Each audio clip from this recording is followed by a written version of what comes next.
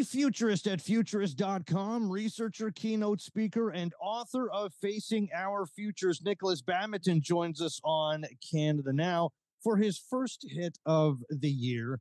And because of that, how about some 2024 predictions? And it's not as if, you and all other futurists would have a crystal ball necessarily, right? But still, we want to see what you might think of the year to come. Futurists, we speculate, we don't predict, but every year I kind of do some predictions, the things that are going to kind of gain pace in the next sort of 12 months. And I like to do that anyway, even though it irks some of my colleagues. But yeah, there's three things that I think are really going to be kicking into high gear. And the first one is around the simulation wrapping itself around us. Now, explain. Simulate. What do you mean? So in the news, we've seen tons of stuff like 3D digital signage, and that's like the billboards, the electric billboards, that sort of things jump out at you in Times Square. Oh, and a bunch of places. We've talked about that. Yeah, you've got these complex drone displays. We've kind of seen one of a dragon flying over Shanghai sky. We've got the Apple Vision Pro headset, which is going to take us into the world of like spatial computing. Some are calling it. Yeah, but that's $3,500. Like, it's more than that. We're Canadian dollars. That. It's going to be close to 5,000 Canadian dollars for that. So that's not going to be like a mass thing that a lot of people are going to have, but is that going to be like a conduit into that kind of technology that's more in the norm? Word on the street is that it's excellent and it takes you really into scenes and whatever. And what's really interesting is you've already got updates to your modern iPhones and iPads and whatever that will let you do spatial video and spatial photos as well. So I don't know.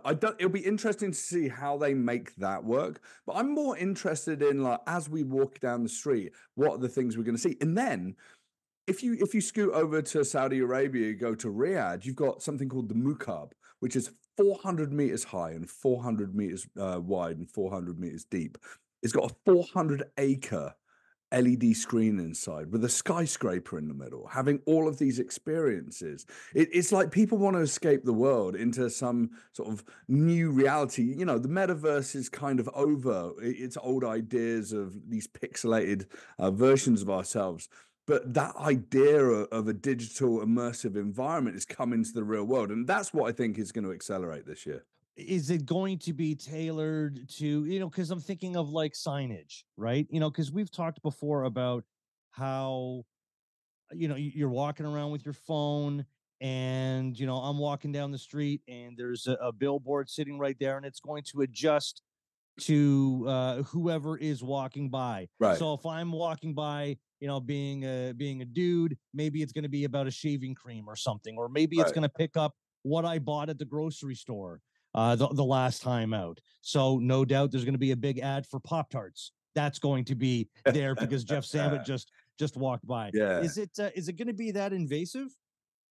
We already live in a world that's that invasive. Your phone's listening in and custom serving ads. Yes. If you're on social media, you're plugged into the matrix. It's over, right? I mean, we live in an age where kids are born into a world without privacy. We're already there.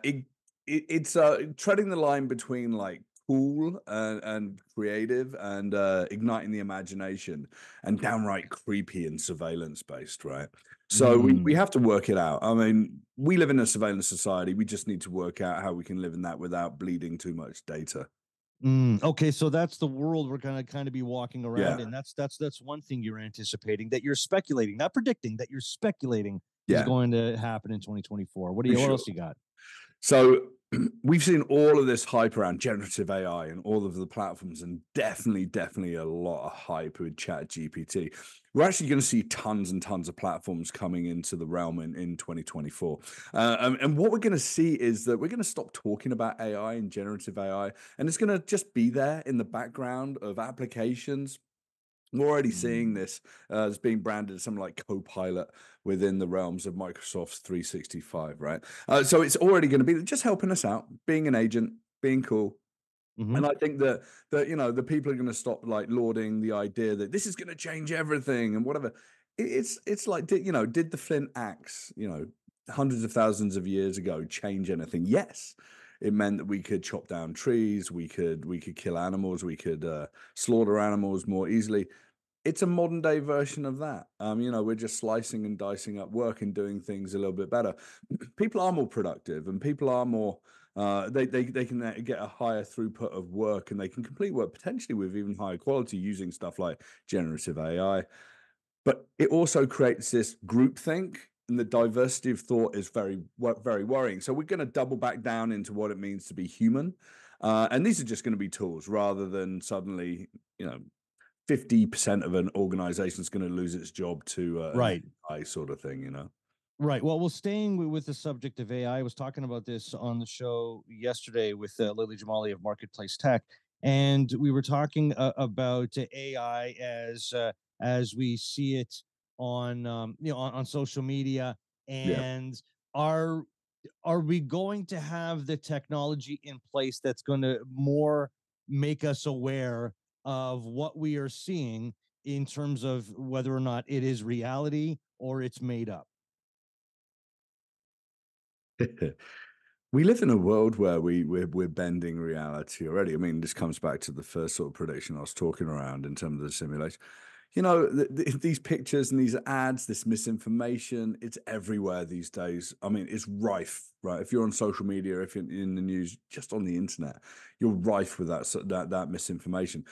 It's really interesting. There are countries like Finland that are doing wide levels of education, of adults of all Mm. ages and also kids at school to recognize misinformation and choose to filter that out and report it and whatever. That's where we need to be in this world, because it's just going to get more complicated, and it's going to get real funky with all of these elections coming up too. Yes, yes, in the US, India as well. So it's a big election year, not only in the US, but Yeah, around the world too. So we've really got to be careful with the technology that's out there. So, what's the 100%. third thing? The third thing that you are speculating is going to happen in 2024?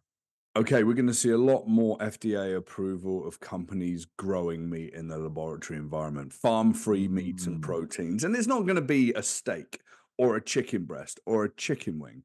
The technology is kind of at the point where they can create slurries. It sounds sexy, hey?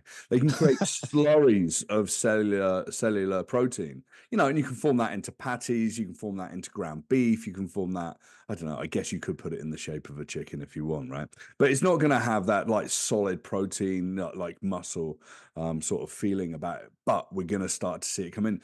I was in Florida on Monday talking to 300 farmers about this, and people that raise cattle. 2 to 3 years to raise a cow. It costs, hundreds of gallons of water, thousands of gallons of water, all that feed, and it still takes a lot of effort to like squeeze the last bit of value from that particular head of cattle, right?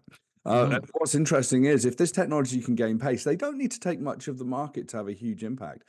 The global protein market is about $7.2 trillion in size by 2050. You take 1% of that, that's a huge market. It's a huge, Yeah. huge market. So, it'll be interesting to see what happens. Well, and interesting to see what kind of effect that's going to have on climate change and emissions too. Yeah, it just every little thing helps.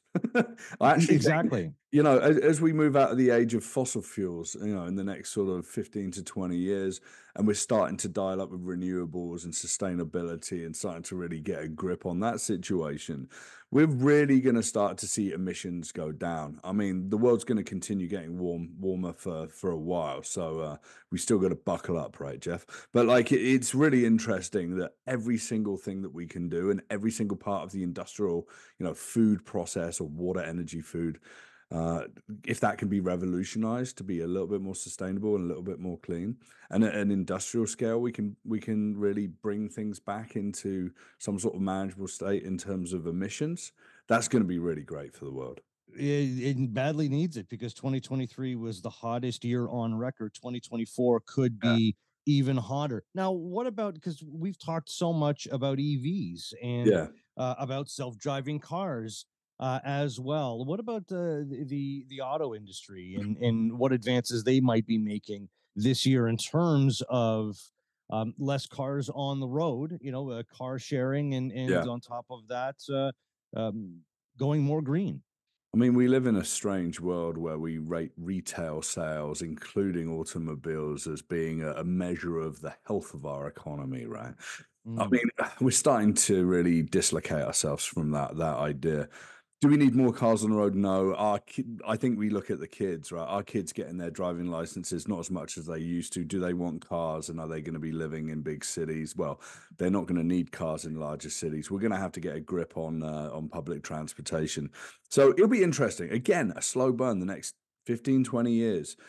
We're already seeing the EV technology is proven as being pretty great. I drive a plug-in hybrid electric. I think that that's going to be the thing that catches fire the next 10 years, mostly because the batteries are smaller, but the range is smaller as well. But that range will serve you on a one to 2 day a week basis in a large city environment as well. Yeah. So I rarely fill up my car with gasoline, right? So Yeah. I think that's where we're going to see some real progress forward. I think that we're going to find that vehicle part manufacturers are going to struggle in that 15-year sort of time scale, because suddenly you're going to have electric vehicles with 3 moving parts that never break down, right? So there's going to be huge disruption coming for these markets, and self-driving vehicles and the such. Like, it's a funky time to be alive on the roads. Yeah, it's quite an adjustment. Now, 2024 is also going to see, and look, you and I are big Star Wars fans. I'd be remiss if I didn't mention this.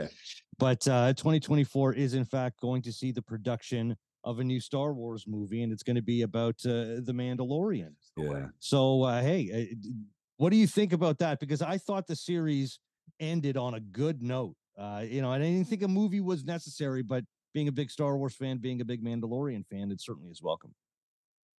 I expected the Looney Tunes theme to come in at the end of that last Mandalorian.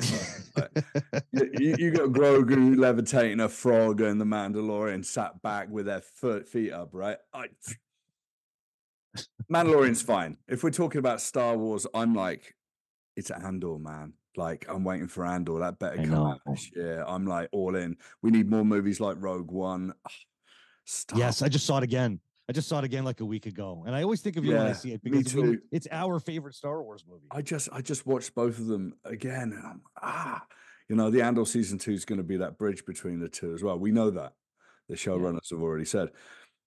We got to be careful. We're blowing up the Star Wars universe to be very prescribed and real and big, and the stories are sort of hitting the page and hitting the screens, and that's cool. But there's a lot of people that are mad about how the lore is changing and what's canon and what's not canon.